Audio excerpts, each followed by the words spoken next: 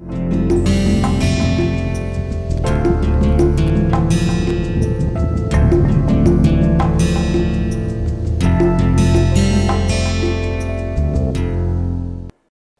viewers to MOOC's online course on Introduction to Modern Western Art, Movements and Artists. Today in this lecture, we'll be looking at a very interesting art movement that unfolded itself in United States of America around 1950s, and it is called pop art movement, which is an embodiment of a relationship between art and the mass culture in a very, very big way, almost for the first time in their history.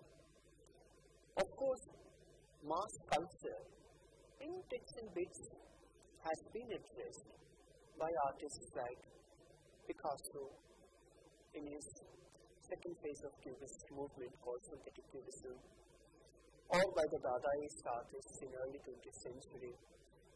Even some of the surrealist painters had also addressed, to some extent, certain aspects of mass culture. But here, in the pop art movement of 1950s, it's not about a selective engagement with the mass culture, but the entire art movement got integrally connected with the mass culture in content, in its subject matter, in its form, even in its means of production. So pop art was basically an American art movement in the late 1950s and 1960s that reflected everyday life and common objects. Pop artists blurred the line between fine art and commercial art. That is also very interesting because for the first time in the history of modern Western art, we come across an art movement that kind of tried to dismantle the hierarchy that existed until then between the mainstream fine art and the popular commercial art. So pop artists did images in the form of paintings mainly and also sculptures that anybody walking down the street could recognize in a split second. That was one of the objectives, to engage the common people, the public, with the art.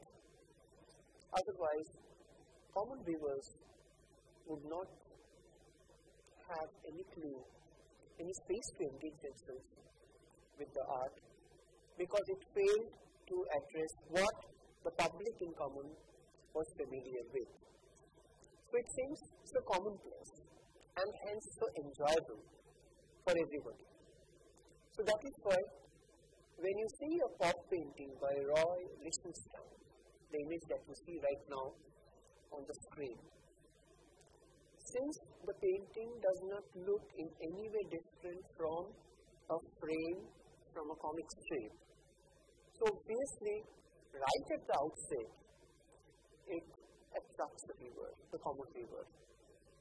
The viewer feels familiar with the images one is encountering, either this portrait of the pop icon Marilyn Monroe, or a small little fragment from a comic strip, very typical popular American comic strip, or for that matter, an image of 3 Coca-Cola bottles.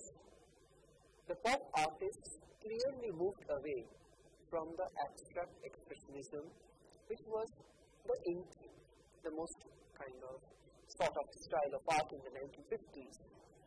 Instead of evoking feeling, emotion, and psychological state of mind, pop artists were more interested in incorporating the various ready-made signs from the living day-to-day popular culture.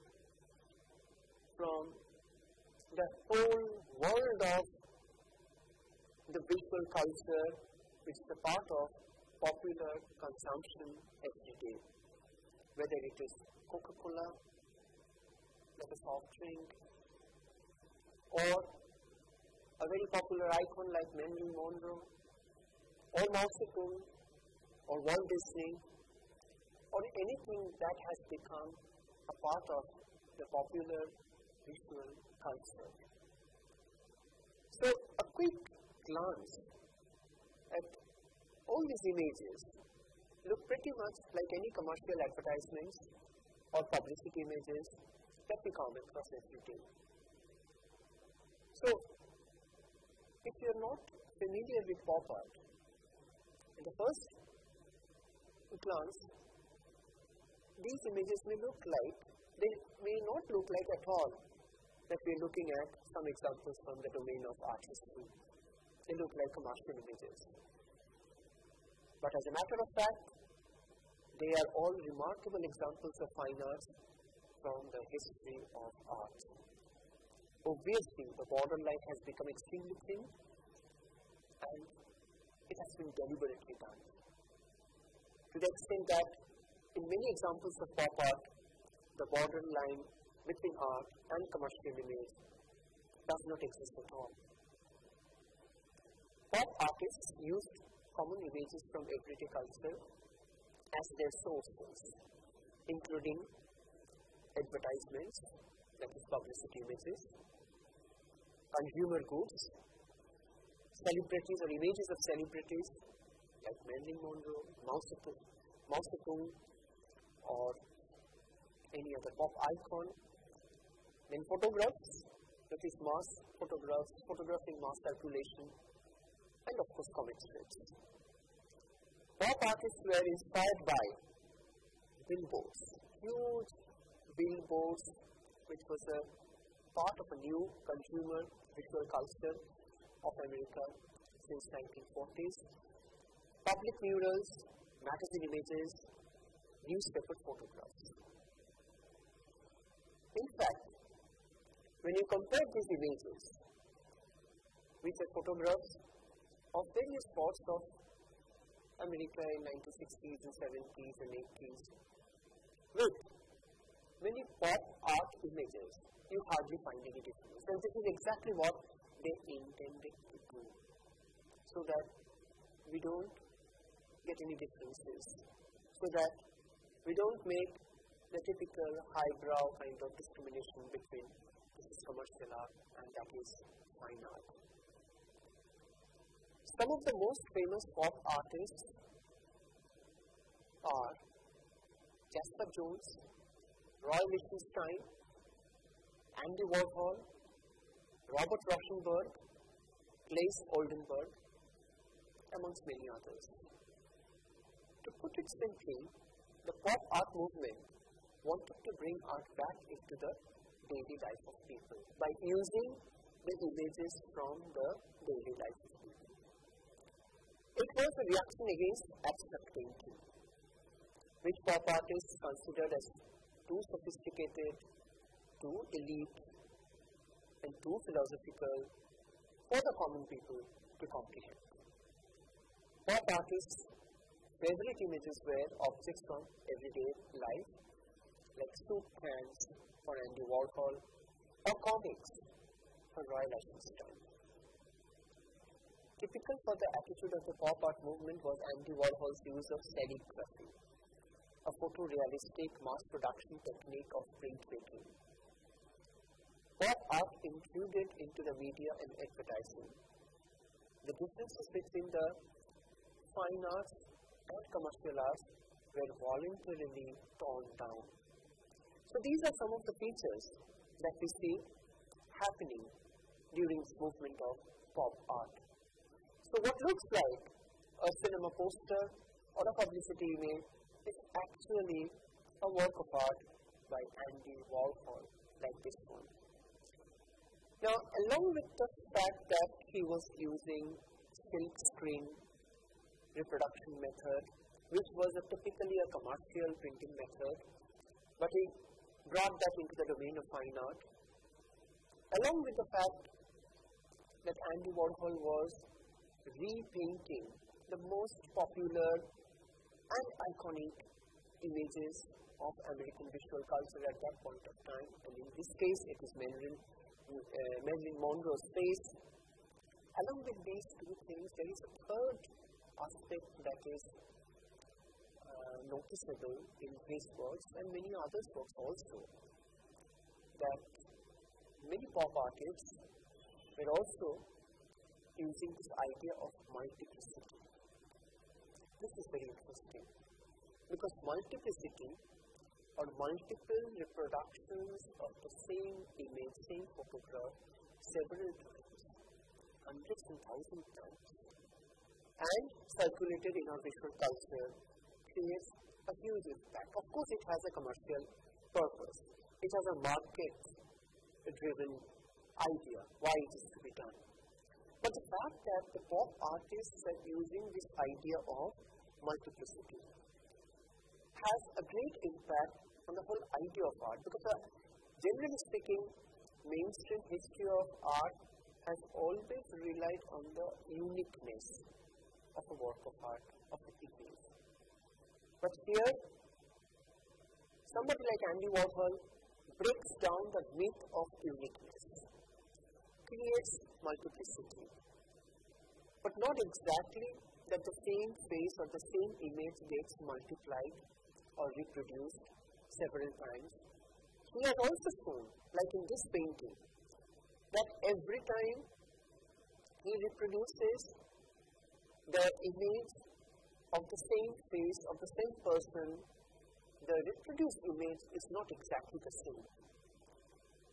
So he introduces a wonderful paradox here, that multiplicity claims similar images. It claims that it is possible to reproduce similar images exactly the same kind, in the same way, again and again, as many times you want. But the paradox is, because of the very technology and because of the way the technology is being used by Andy Warhol, it is possible that whereas on the surface, superficially, it appears to be multiplicity of the same kind, at the back of the idea is also variations. So when you look at each of these 9 faces of Marilyn Monroe, of this work of art, we find none of them is actually same with the other. They are all different.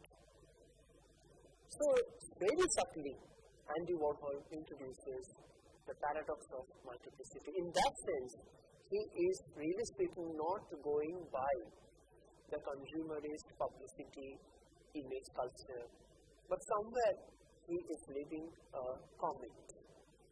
He is leaving a statement. He is making his own observation. A few more words by him, like this image of Mao Zedong or Walt Disney, a photograph of a display of Andy Warhol's works, and in the behind you can see once again 9 same images of Mao Zedong's portrait, but each of them is slightly different because of the color and because of the technology. But his serigraphy used in slightly different way every time. So multiplicity itself is being questioned by using multiplicity as a possibility. This is where the paradox lies. But sometimes, like this image of Campbell's soup,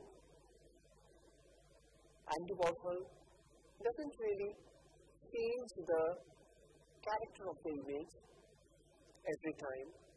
He leaves them as it is and makes a statement by almost saying that this is how the uniqueness of an image is completely destroyed in a market-driven consumerist culture. Then we have Roy Lichtenstein, who has been using images from everyday comic strips and simply blowing them up in a big scale and slightly manipulating somewhere some images or maybe a little bit of text.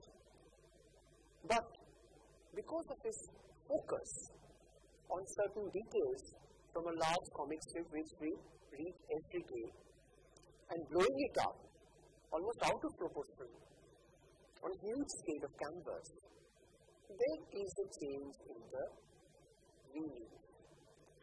Not meaning of the content of the comic strip, but there is a change in the impact of that image on us. Because we are used to see comic strip in very small scale printed on our daily newspaper.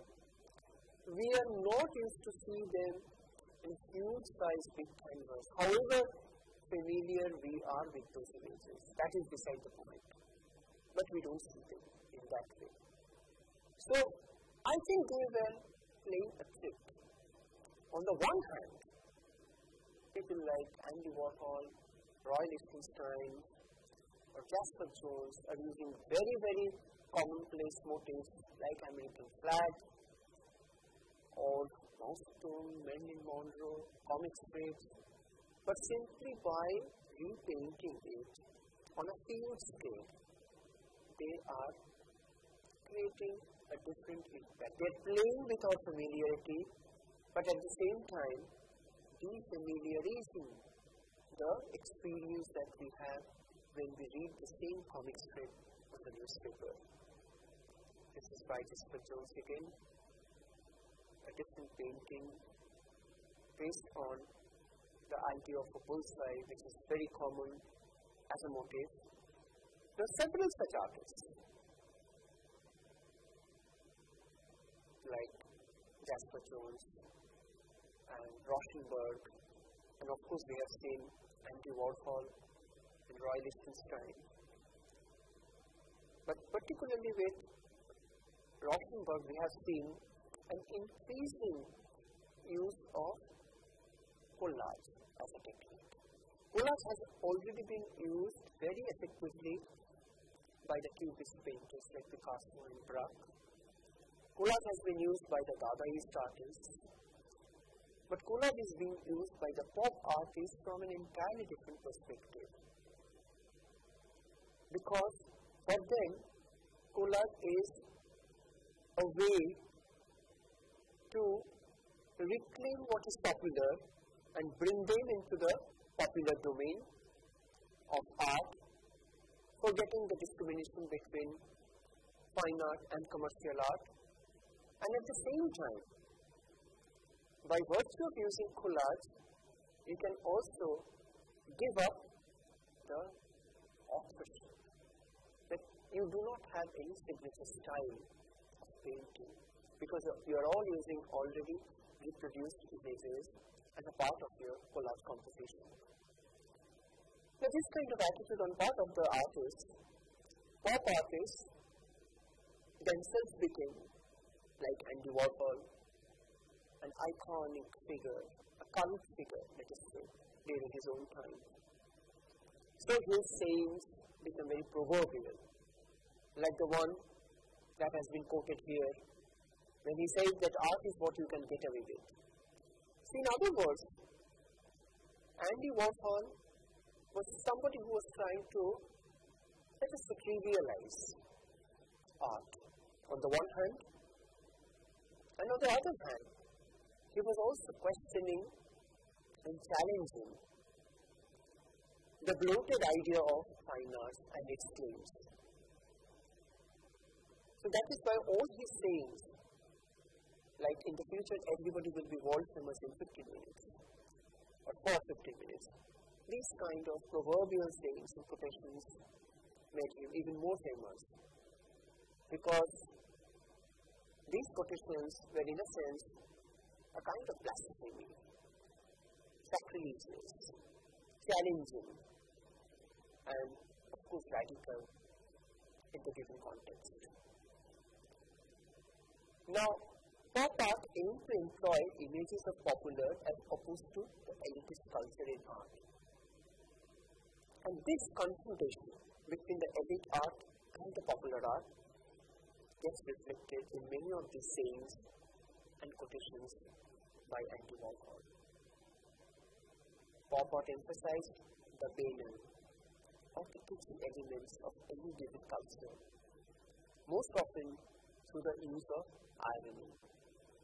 It is also associated with the artist's use of mechanical means of reproduction or rendering techniques, like we have already mentioned about calligraphy. And pop art certainly challenged tradition or a long kind of European tradition of art and its norms and conventions by asserting that an artist's use of the mass-produced visual commodities of popular culture is contiguous with the perspective of fine art. They don't have anything in conflict. That is what they wanted to assert. A few more paintings by Rauschenberg, where he is using collages, he is using photographs, he is using different techniques of painting on the same canvas, and thereby bypassing any singular stylistic feature in his works. We have already seen this by him. And then we have one unique artist belonging to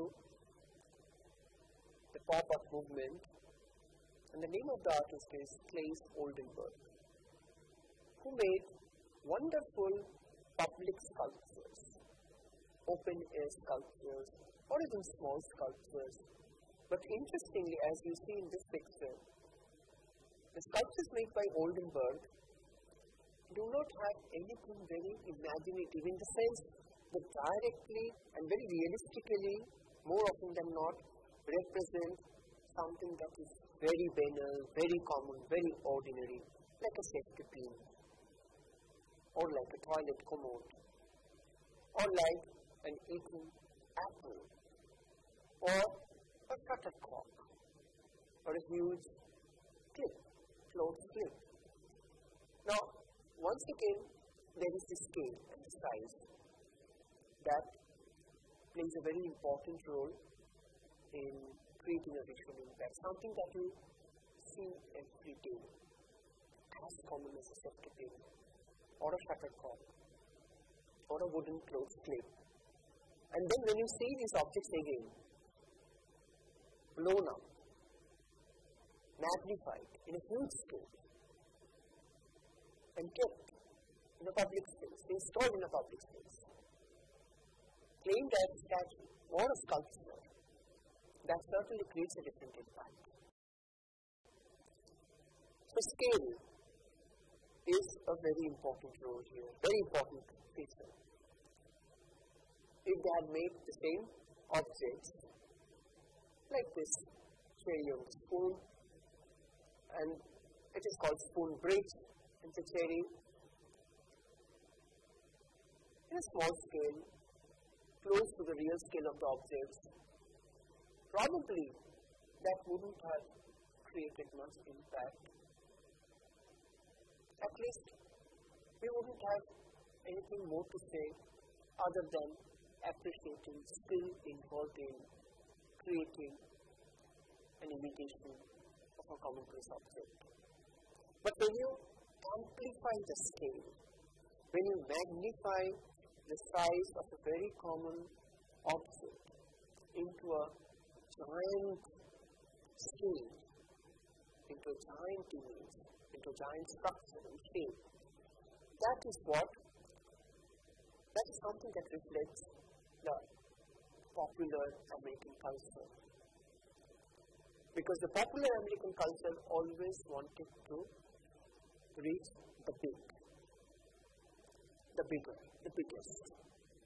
So even a very, very commonplace object like a shuttlecock or a half-eaten apple, when amplified or magnified into a huge scale, that somewhere gratifies the American aspiration to become very big, the superpower of the world. Pop art, in that sense, was successful in addressing this particular sentiment, this popular sentiment that was gradually gripping the imagination of American people to become the superpower of the world, to dominate the world, to become the global hero. And pop art like this one, an ice cream cone, recreated in a massive size, in a huge scale, and installed on top of a building, definitely was not only creating a very popular visual impact on the passerby or in the environment, but in a sense, pop art, whether it is a sculpture by Claes Oldenburg or paintings and serigraphies by Andy Warhol, Roy Lichtenstein, Jasper Jones, Rauschenberg, it could be anybody's work. They all, in a sense, embody the aspirations of American popular dream. So on the one hand, pop art was successfully incorporating the elements of the mass culture, and on the other hand, it was successfully manifesting and expressing and giving shape, a tangible visual shape to the common popular American dream.